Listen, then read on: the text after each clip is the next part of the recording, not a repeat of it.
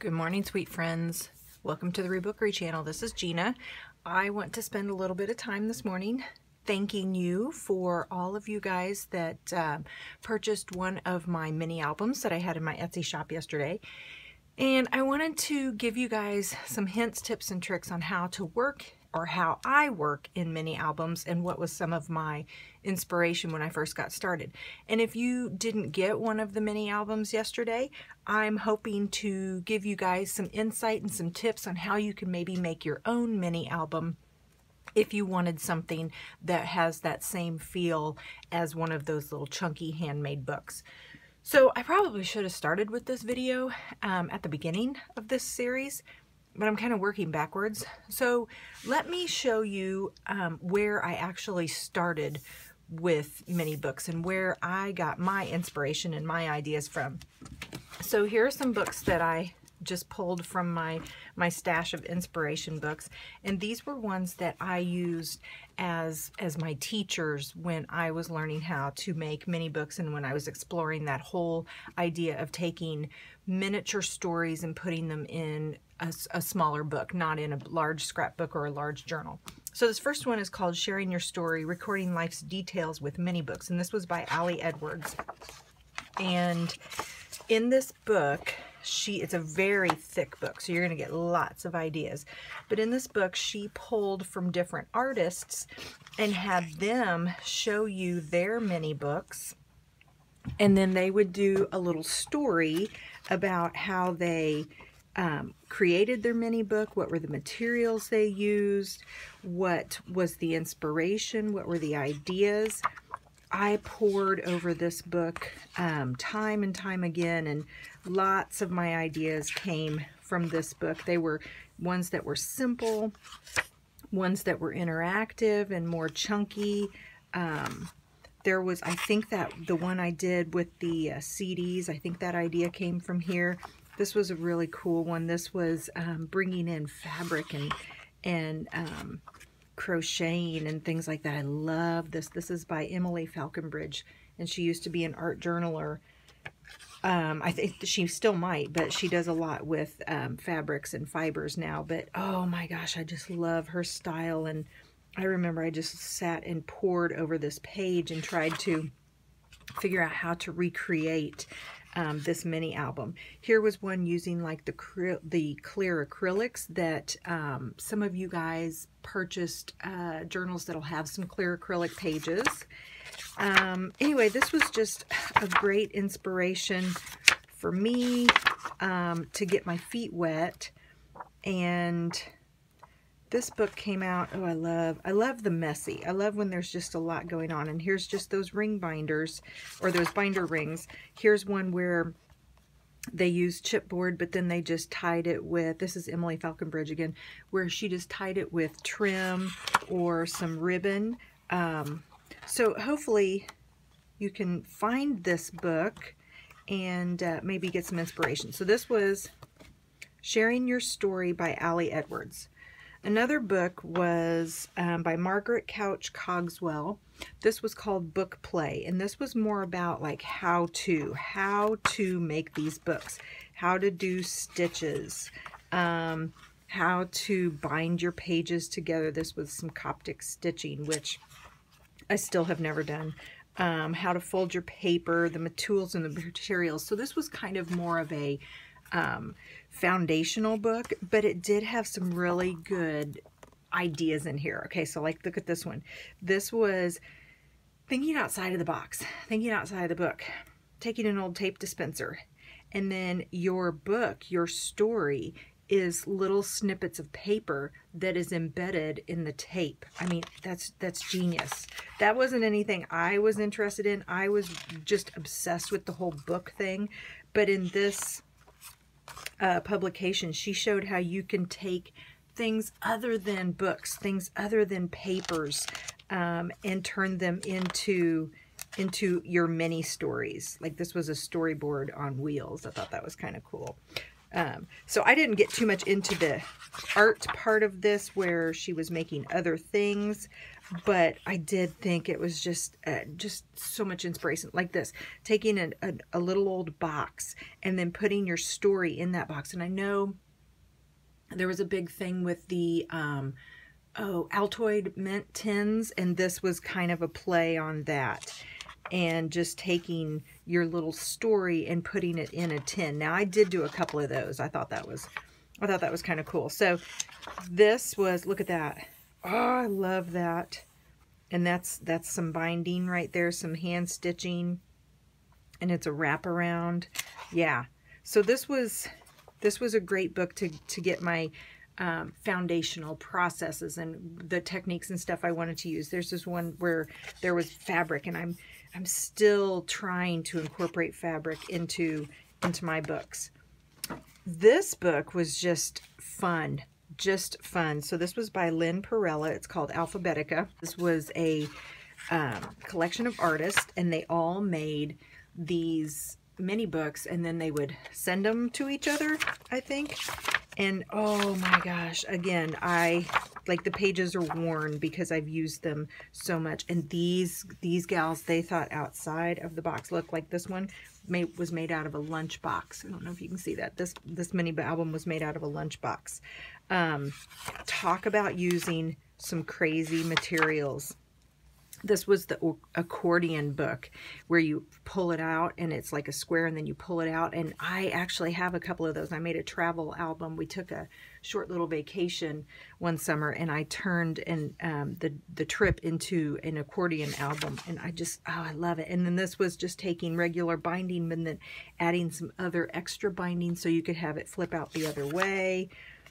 Using different textured materials, incorporating wood and fibers, pulling in antique items. I mean, this really pushed my creativity. This book made me think, oh my gosh, can you really do that? Like, can you really pull that off? And it really pushed my boundaries. It made me make connections between things that my brain hadn't been ready to make connections with yet. So I loved this book, and I still go back to this book for inspiration. I love how this one opens up, and then it opens up on the sides. There's one in here that I kept going to. I'll see if I can find it. Oh, look at this one. So she cut down alphabet blocks, those wooden alphabet blocks, and that became, she glued them on some chipboard, and that became the cover of her book. I mean, oh my gosh. So these are definitely going to use some unconventional materials, and that's what I love about mini albums. That's what I love about it's not just paper. And I think that's what I love about like the chipboard and stuff, is because it has a different feel to it. It's heavy, it's thick, it's more like a book. I'm trying to look for this one. There's some fold outs, and you can really make them interactive. Let's see if it's in here. I might have already passed it. Either that or I'm just totally imagining things.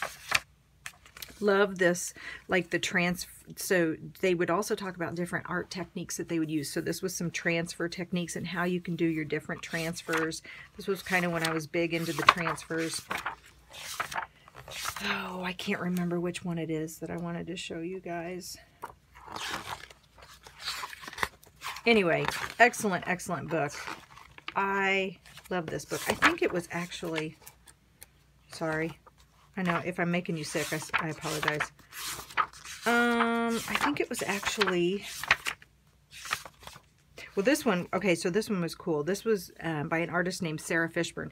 So she would just go around the streets in the city that she lives in, and she would peel off all of the flyers and papers and advertisements that were just stuck on the sides of like kiosk machines and street poles and, you know, things like that. And so she would just incorporate those in her books. But there's this one, might have been this one right here. I think it was this one right here, where these were all So she used old photos of these girls that were this was like a picture of some girls that were at school a long time ago. And she used these images through her mini album, and it just, I don't know, just the old-fashionedness of this and the way she incorporated the old with the new really kind of spoke to me. I really liked that one. I spent a lot of time looking at that one. So probably because I had inherited a bunch of photos from my grandmother at that time, and so I was just trying to figure out ways to incorporate them. So that one's called Alphabetica. Okay, then the last one is called The Adventurous Scrapbooker, and this is by Catherine Duncan Emoni.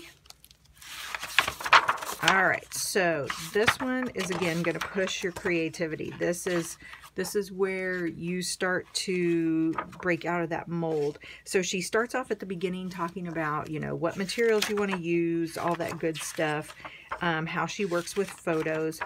And then she jumps right into it and starts showing you all of these different mini albums. Now, again, these are different artists and they've contributed to this book. So I loved this because, again, totally pushing you outside of just that square book or that journal that's, you know, just, I mean, it's three-dimensional, but it's a journal. And now we're going to push a little bit and we're going to change the shape, and we're going to change the orientation, we're going to change how we interact with this book. So I loved this one because we've restored a couple of homes, and the last one we restored, I still can't even talk about today because it breaks my heart that we had to leave it. But I eventually, at some point, it's been 10 years, it's been 11 years since we moved from that house.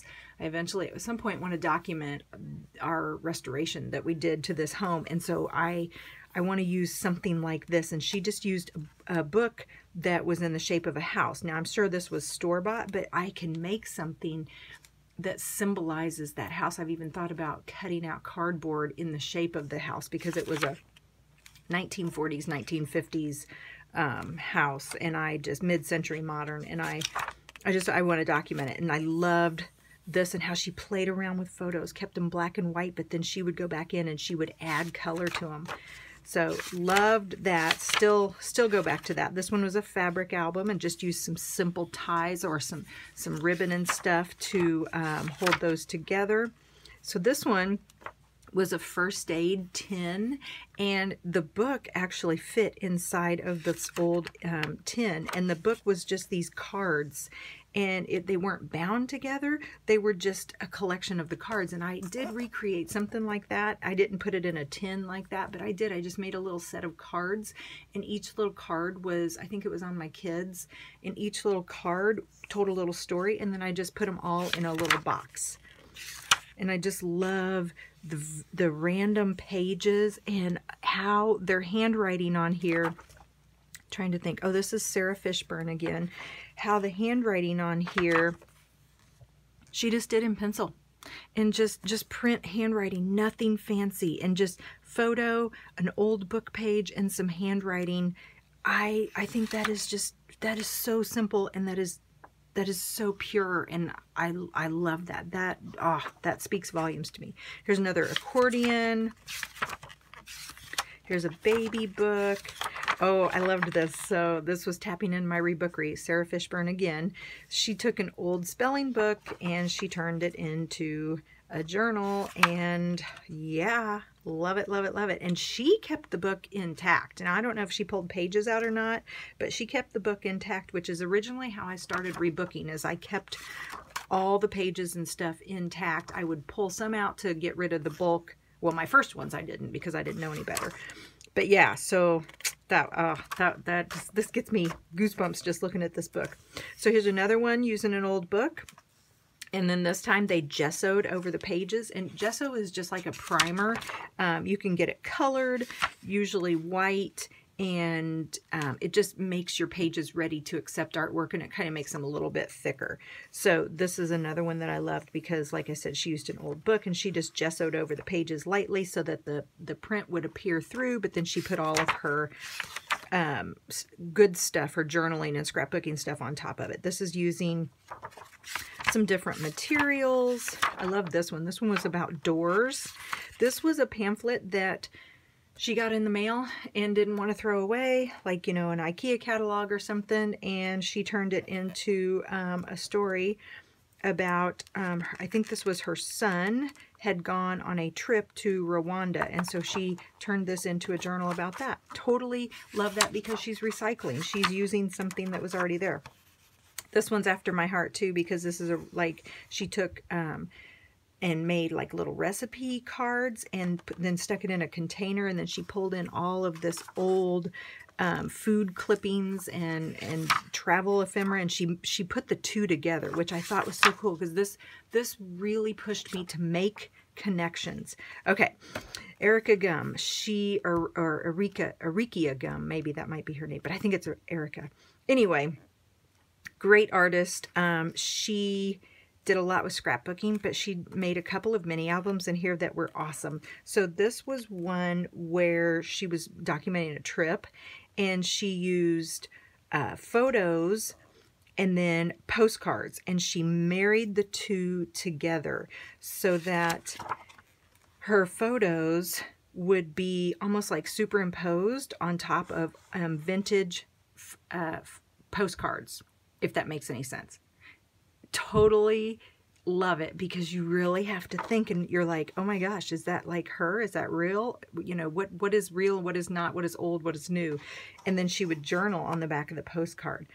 This got me so excited. I just, yeah, that was just unreal. And if you didn't want to glue right on the postcards, this is where your transparencies could come in, where you could put a transparency, put your picture on top of the transparency, and then just lay the transparency over the postcard. That way you keep your postcard intact, and then you have, but when it lays down, it looks like it's all one page. That was very cool. Here was another one where I think this is where I kind of got that idea for that My Son's Camp and Battle book, where I made out of the corrugated cardboard and made it real woodsy. And the thing about mini albums that I love is just, and I know I've said this before, look at this one, in an old tin box. And these were all about Christmas and Christmas ornaments. And each one of them was a tag. Each of the pages was a tag, and they're not bound together. Books don't have to be bound together. You don't have to bind things together to tell a story. Anyway, so sorry, back to what I was saying. I love the difference of picking up a mini album. You just know instantly. I mean, there's something about holding a journal, and you get that feel whenever you hold that journal. You're just like, oh, this is heaven. Many books have that same, or many albums have that same feel, but just in a different way. And it's just using those different materials, different pages. This one was out of felt. This was where I really got into felting. Oh, by the way, I have been felting up a storm. I have found a bunch of old sweaters, and I am, yeah, doing some felting. These homebody journals are going to be stacked with some fabric and fibers. Okay, love this one. This is Stephanie McAtee. She actually is from this Kansas City area. I don't know her personally. I just remember reading a lot about her in some scrapbooking books and journals and stuff. But she used old CDs, and she documented, of all things, her high school son's wrestling season. I mean, how would you put the two together? Isn't that just awesome? And just rough and raw, and she used electrical tape, and nothing is perfect, and black and white photos and color photos, and I just love the mix of that. This one looks like it's a cookbook, and I can't tell if they left, it's one of the binder cookbooks, like if they pulled it apart. It looks like they pulled it apart and just used binder rings.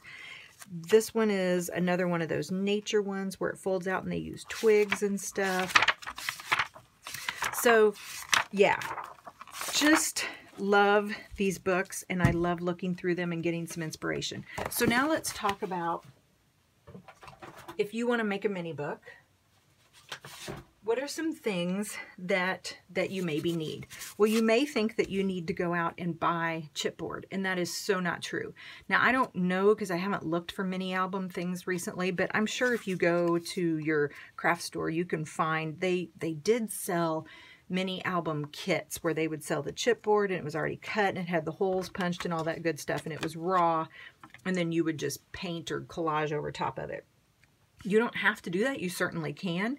And in the ones that I sold yesterday on Etsy, and I think I still have one journal left, but in the books that I sold, I broke down all of the kits that I had accumulated over the years, and I just would put them inside of those journals. So you will have some raw chipboard. But what you can do with the raw chipboard is that you can paint it. So this is just, I put a very light coat of white paint or gesso just as a primer. And now I have that white background. You don't have to do that. You absolutely don't. And you can use any color that you want. So I know in the binder book that somebody purchased yesterday, I had gessoed all of the pages. I think this actually came out of that. So they're all prepped and primed and ready for you. But let's say you don't have the time or the money or whatever to go out and buy your own chipboard. Well, you don't need to. You have stuff in your home. And this actually is where you get really creative and you start making those connections. So just go around your house and try to find some chipboard. So one of the places to look is on the back of paper pads. You've got a nice piece of chipboard right here. And all you have to do, depending on how old it is you can just cut it off or you can just tear it off. Okay, so there's a piece of chipboard right there. All of your cereal boxes, there's chipboard right there. Now they're a little bit thinner. So what I would do is I would sand the shiny sides and then glue two pieces together to make them a little thicker. Or you can keep them thinner. It's totally up to you. So once you have your chipboard, what are the things that you can do to it other than paint? Well, one of the things that I love to do is to cover them with paper. And there's a couple of things you kind of, well, you don't need to know, like you could do it without knowing these things, but there's a couple of things that will make this process a little easier. So let me show you. I'm going to use this little piece right here, and let me show you a couple of things that I learned while I was making mini book.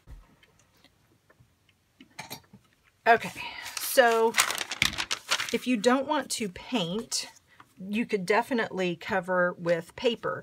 And so one of the things I liked to do, and I'm just going to do a really quick version of this here. I would honestly take more time if I were really making this into a mini album, but I would just take my glue, oops, and cover the whole, oh good grief. There we go. Oh my gosh, look, that glue crunchy is still on my finger. I would cover the whole thing with glue. And you want to make sure the whole thing is covered, because if you don't, you're going to notice it when your paper dries. So you want this, I liked for this to be a nice even look. Now you don't have to if you want bubbles and wrinkles and stuff like that. If you're going for that look, absolutely. You don't have to have it perfect. But I kind of found that if I evened my glue out and used a paintbrush, that it just made it for a nicer, it laid better. So then I will just glue my paper over top, and I would smooth out any bubbles.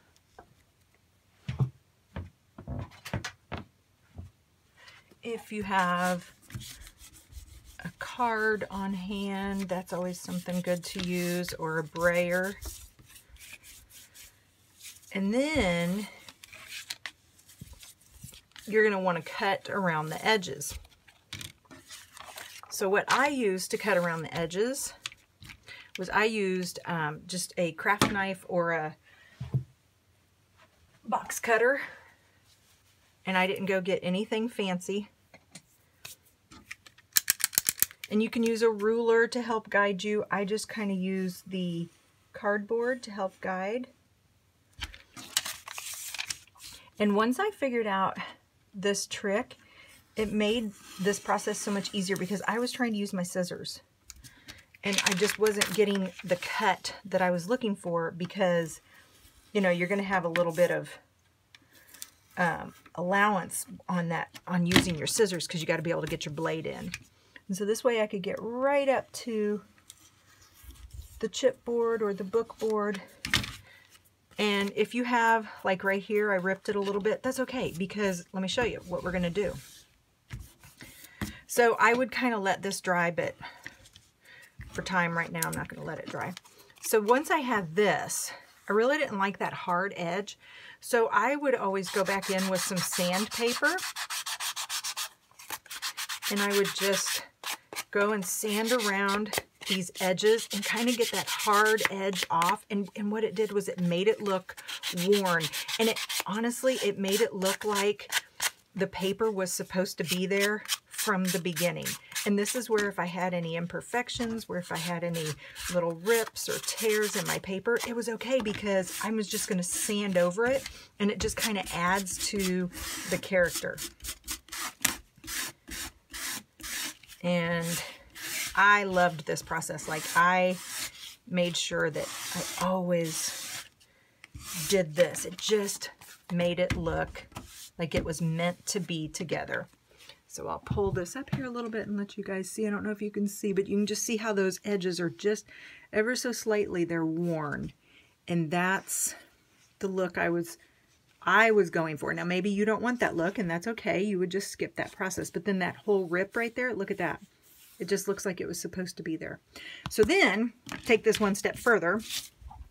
So you could do the same thing on the back. You don't have to use one piece of paper. You could collage, and then once you've collaged, go through with your craft knife and cut all of it, the stuff off, all of the extras.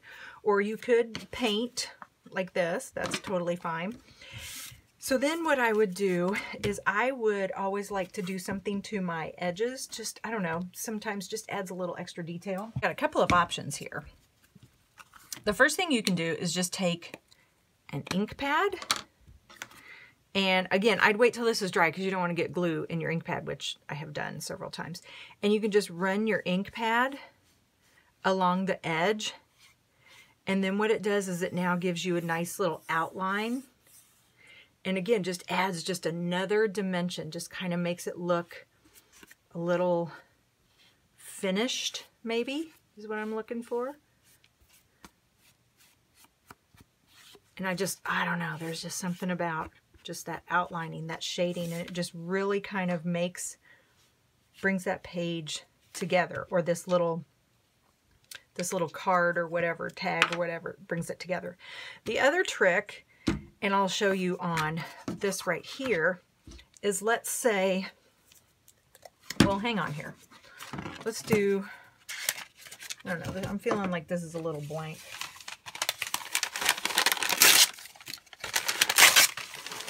All right, let's do something here because I add just a little bit of paper. I don't know what I'm doing here. I'm just playing around. So let's add some paper.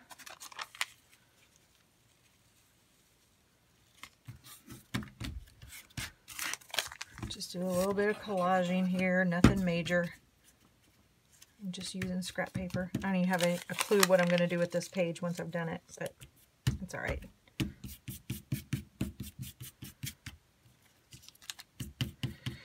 All right, let's pull in.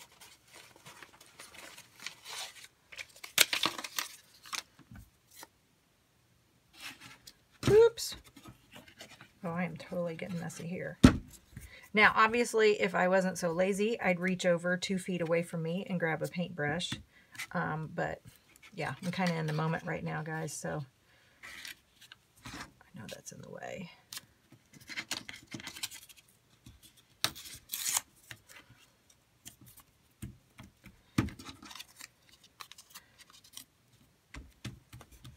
Okay. And, ooh. Let's see. What else do we have? Ooh, let's do this. Let's just do it, shall we? Okay, we'll add a little bit of fabric. Why the heck not? And add some of that. And then, hang on. Now I got an idea. So I have some masking tape. I love using masking tape, but I also got this tape. And check this out. Like, I don't even know. I think it's like packing tape, some sort of packing tape. The texture is weird. It's got these little strings through it. Oh, and I like that. I like it, like it, like it. And I'm okay if my masking tape has little crinkles and stuff in it. That's totally fine with me. It just adds to the texture, adds to the character. I'm okay with that. Yeah, I don't know what's going on with this masking tape. This is a hot mess, that's for sure. All right. All right, I've played around enough here. Ooh, look, there's some string on that one. Let's just keep it. Let's just keep it. Adds a little texture. Okay, and then look at this. This is a sock. Nothing goes to waste at my house, people. So here's what I did. I cut off the top of the sock. That went in my sewing scraps box. And then this is now a dust rag. Isn't that sad? I swear, in a former life, I think I lived in the Great Depression. I think I did. Okay, so now I would go over here and I'm going to trim all of this off. And it, like I said, it works better when you let this dry. You just want to make sure your blade is really sharp. And you don't have to have a fancy name brand scrapbooking box cutter or craft knife, I think is what they call them. Guys, I just got this out of the Worker Man's section. And yeah, I like it. It's a utility knife. Okay, check that out. Doesn't that look good? And now all I got to do is go back and poke my holes. Okay, so back to what I was doing. Another tip that you can do is you can take the edge and then just take a little bit of paint. Ooh, you know what? Now that I did blues, I really don't want purple. Let me get something else.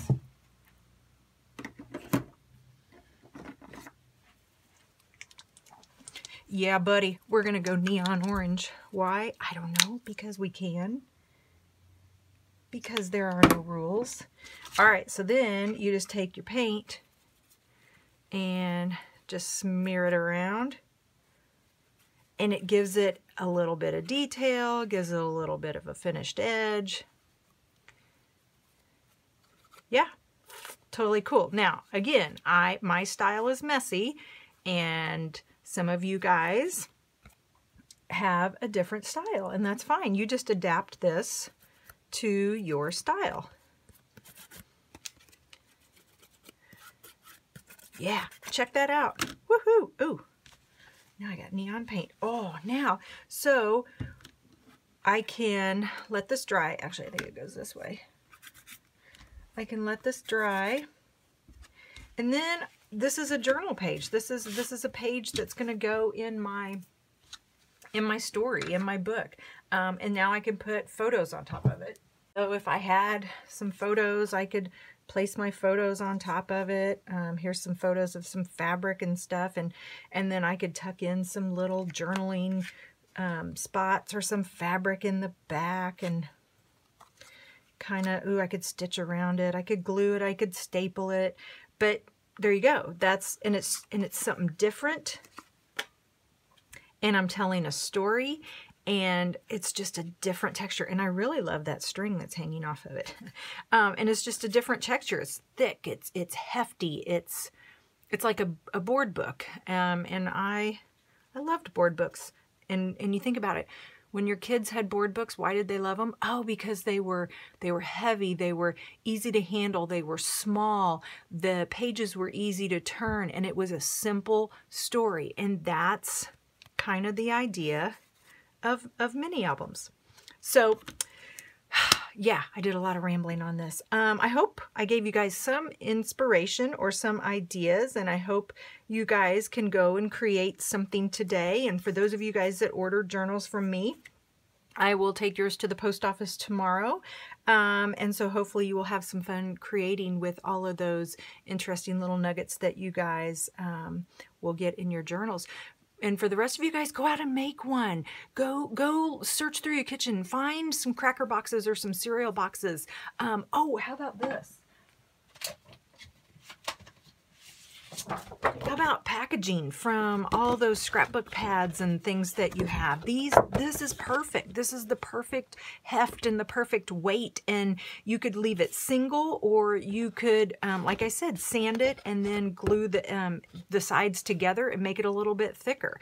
And then get creative and make fold-outs and accordions and pockets, and yeah. And just have a lot of fun. Guys, thank you for hanging out with me this morning. I need to go have some more coffee. I hope you have a great rest of the day. I hope you guys are safe and warm and happy, and do something creative today. Bye.